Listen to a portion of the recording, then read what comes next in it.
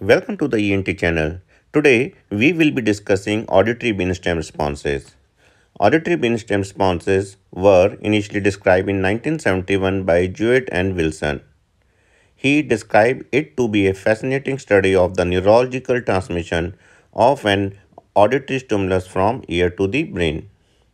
When electrodes are placed over the scalp and auditory stimulus is given, 7 waveforms are recorded which happen sequentially in a certain time frame, and these 7 waveforms represent auditory brainstem responses.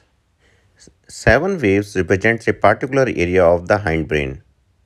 For a few waves, certain areas are not very clearly defined, so to keep it simple, we will just name the probable sites of generation of these waves. So, the wave 1 comes from the distal portion of the 8th nerve or the auditory nerve. Wave 2 comes from the proximal portion of the 8th nerve. Wave 3 comes from the cochlear nucleus.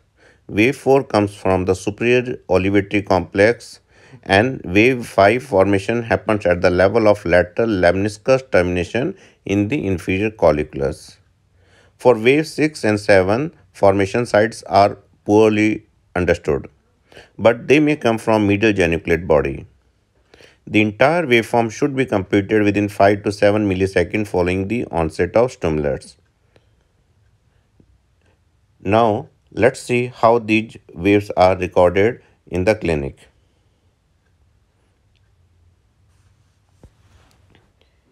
There are 3 surface electrodes used at a time. The first electrode is placed over the forehead, known as the ground electrode. The second electrode is placed over the vertex, and the third electrode is placed behind the pinna or over the mastoid bone. The stimulus is presented to the patient through standard headphones and sometimes through the use of an insert earphone.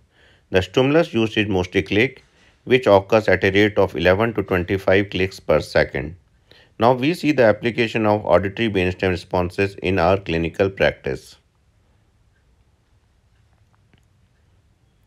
Establishing the hearing threshold by Bera test gives a piece of very important information, which is hearing threshold, especially in a newborn baby, uncooperative children, difficult to test patients, or a malingering patient.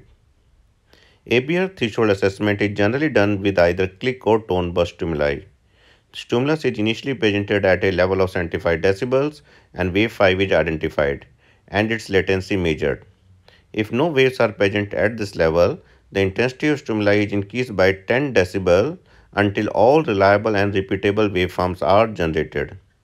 The test then proceeds by reducing the intensity of stimuli by 10 decibels and again measuring and recording the latency of wave 5. As the intensity of stimuli is reduced, the latency of wave 5 will increase and the amplitude of wave 5 will decrease. When wave 5 can no longer be seen, this intensity level may be taken as threshold of hearing, which is usually within 10 decibels of actual hearing. Since the threshold search is commonly done using click stimuli, it may be noted that frequency-specific information is not accurate in this test, because click stimuli normally stimulate the cochlea between 1500 and 4000 Hz. Hence, this test can underestimate or misidentify a patient as normal who manifests a low-frequency hearing loss, or even it may overestimate the hearing loss in high-frequency hearing deficit patient. For frequency-specific information, middle latency responses may be used with the tone burst stimuli at 500, 1000, 2000 and 4000 Hz. So, Bera test has to be interpreted carefully, having scientific knowledge of click and tone burst stimuli, contemplating the sites of waveform generation, and in context with reports of other tests and clinical judgment of the clinician. Apart from hearing threshold estimation in the above category patients, the other uses of ABR include neurodiagnostic, especially in cases of asymmetrical hearing loss, tinnitus, and vertigo. ABR is also used in a special group of patients who have normal otoacoustic emissions, still is not able to hear the sound, and there might be a problem in the auditory nerve pathways. And this kind of hearing loss can be explained by auditory neuropathy. Auditory neuropathy is a group of disorder where there is some lesion in the auditory nerve or auditory nerve pathways. But the cochlea and the conductive apparatus of hearing is normal.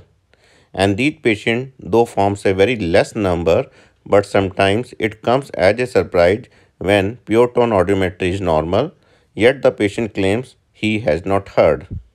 In such cases, the diagnosis of auditory neuropathy should be considered and a Bera test done.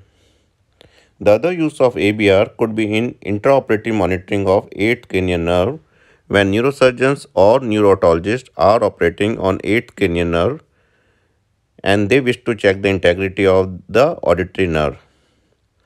So, you can understand now that ABR is a very handy research and clinical tool in many clinical situations that affects our hearing. If you are still watching this video, that means you have got some information about auditory brainstem responses by now. Please don't forget to like the video and subscribe the channel for future updates. Thank you.